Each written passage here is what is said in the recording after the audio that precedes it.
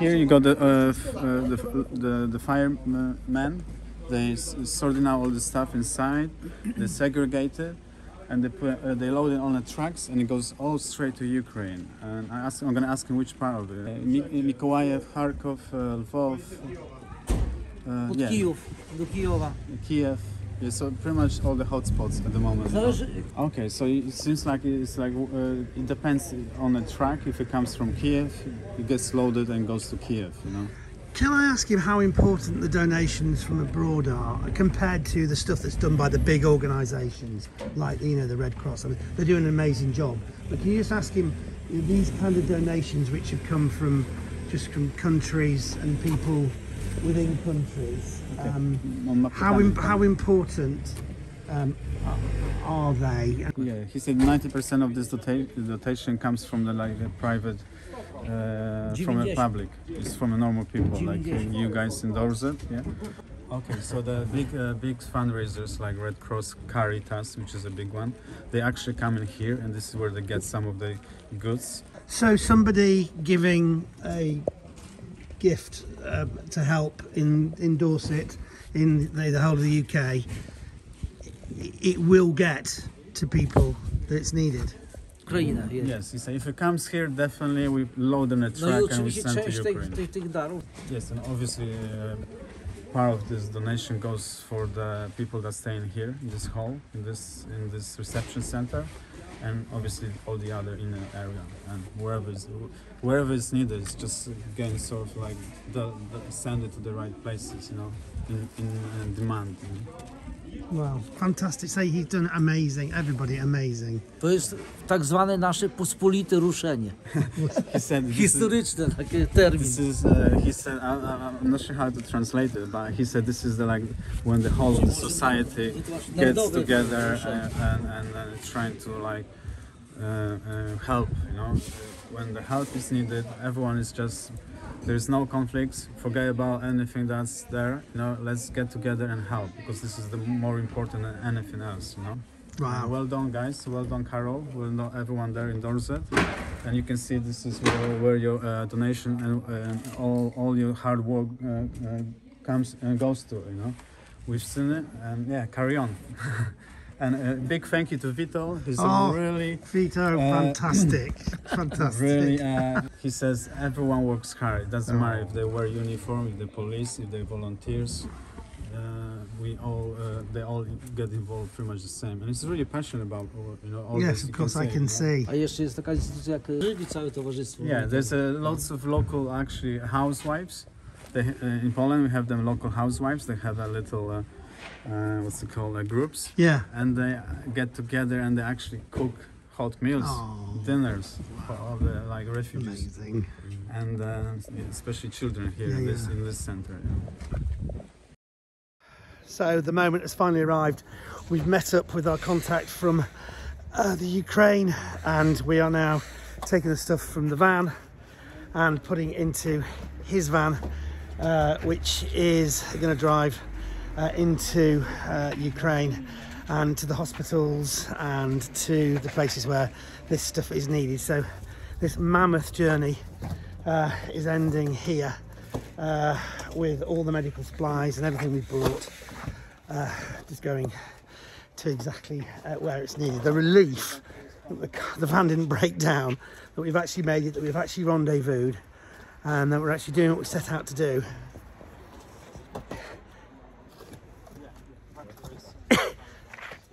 It's really a lot. So yeah, it's not quite got there, but it's got pretty much as near as we can get it. And you can see that all those donations are absolutely going to where they're needed. So what started in a Costco car park just a week ago, is ending here on the border of Poland and the Ukraine, loading medical supplies into a van going into the Ukraine. Thank you for everything you've done to support me on this journey. I need to go process this.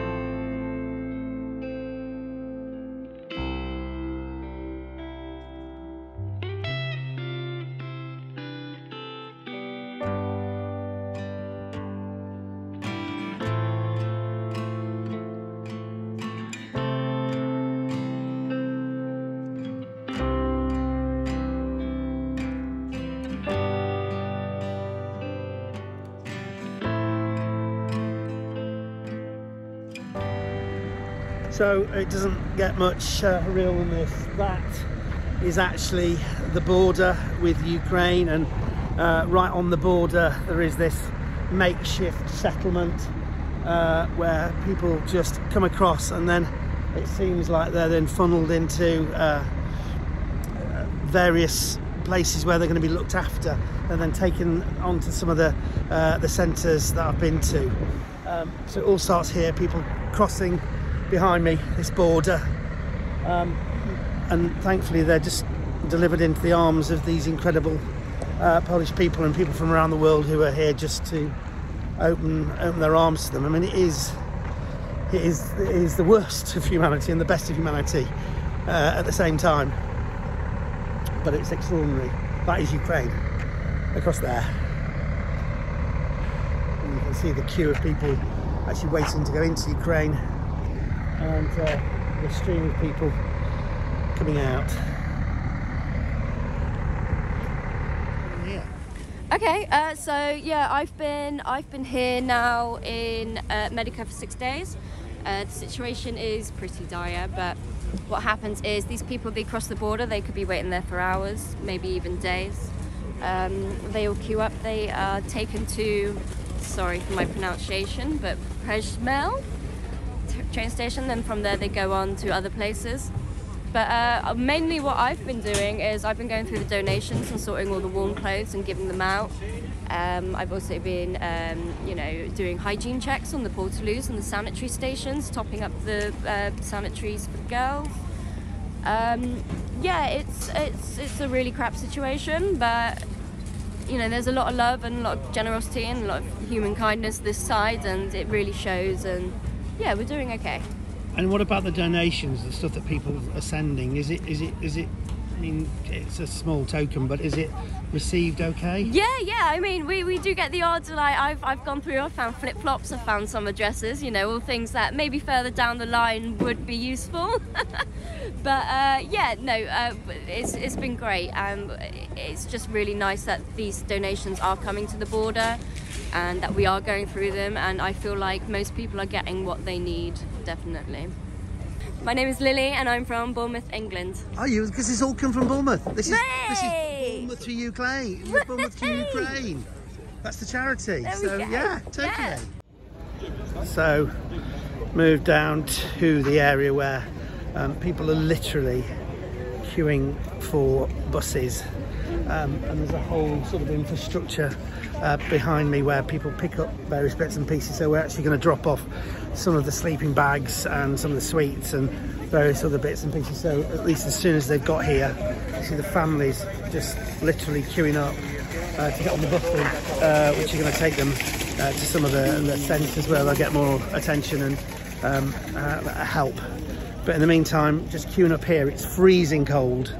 And so some of our sleeping bags maybe will just help, and maybe the sweets and the biscuits. You know, it just provides a few minutes, perhaps, of distraction from what is just and what can you say? I mean, an unbelievable scene.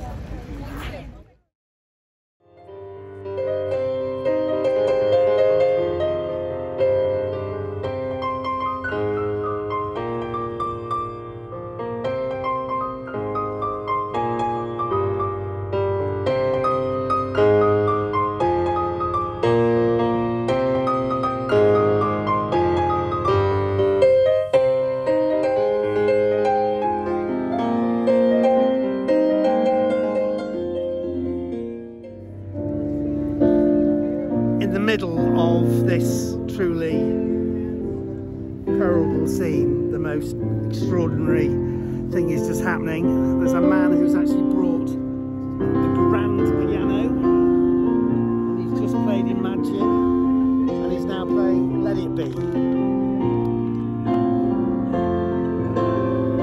Look at this.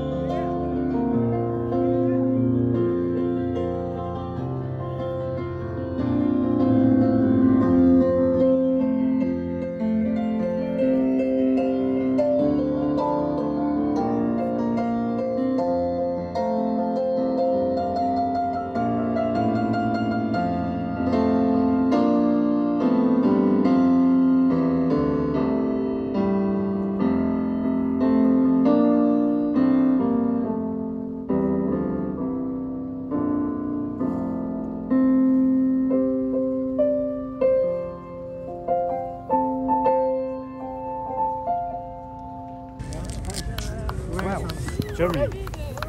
Tell me why you've got a piano here? I have a piano here to welcome all refugees and to make like a little bit like a chill out atmosphere. Kind of music helps a little bit out. Legend. That's the purpose. How did you get it here? I got here from like right now. Yeah. No, I mean, how did you bring the piano here? Generally, I mean, you're in the middle of a refugee camp. Yeah. This is the way to be. I mean, this is the place to be right now. So I have to check if my stove is still on. Yeah. Really? Yeah, that's my candle still here. This is amazing. To warm your bottom. Yeah. Wow. My bum.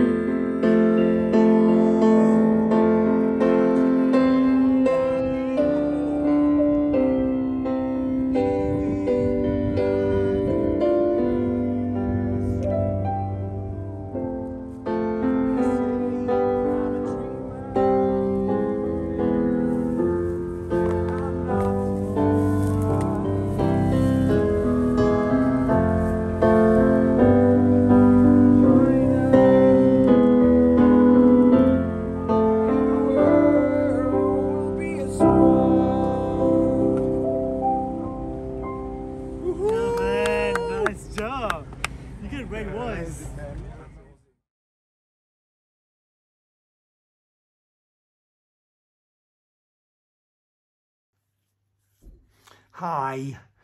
I just wanted to let you know that I'm back, and I just wanted to share a couple of things with you.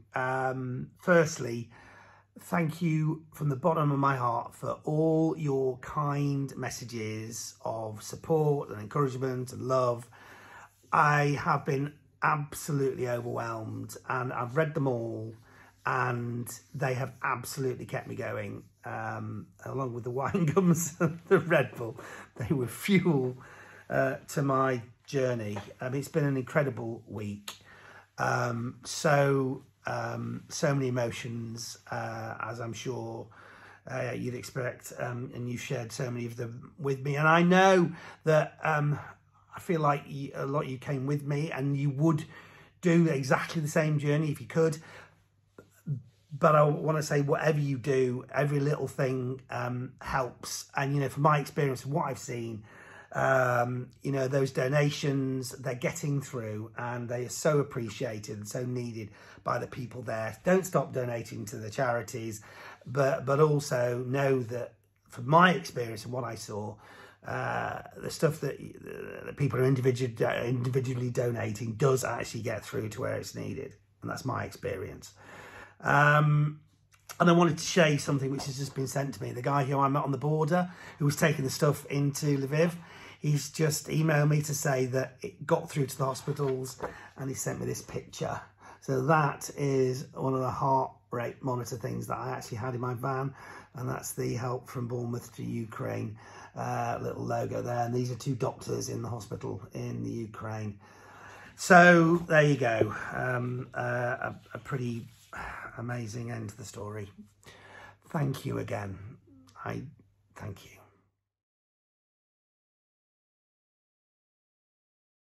How's it going? Yeah, well, it's fantastic. So far we have sent over 600 pallets of goods, especially most important, which is medicines, food, baby essentials, family essentials. So this is in Kyiv. That one here, it's in Kyiv, already delivered yesterday by our trucks with Anastasia as well. So we've delivered to Lviv, and they've picked that up from Lviv by the truck, and 20 tons of goods went to Kyiv. That one here is on the southern border of Ukraine, and they just received all of that goods here. Unpacking, this is like a very poor area, so they are just so happy about us to send their stuff.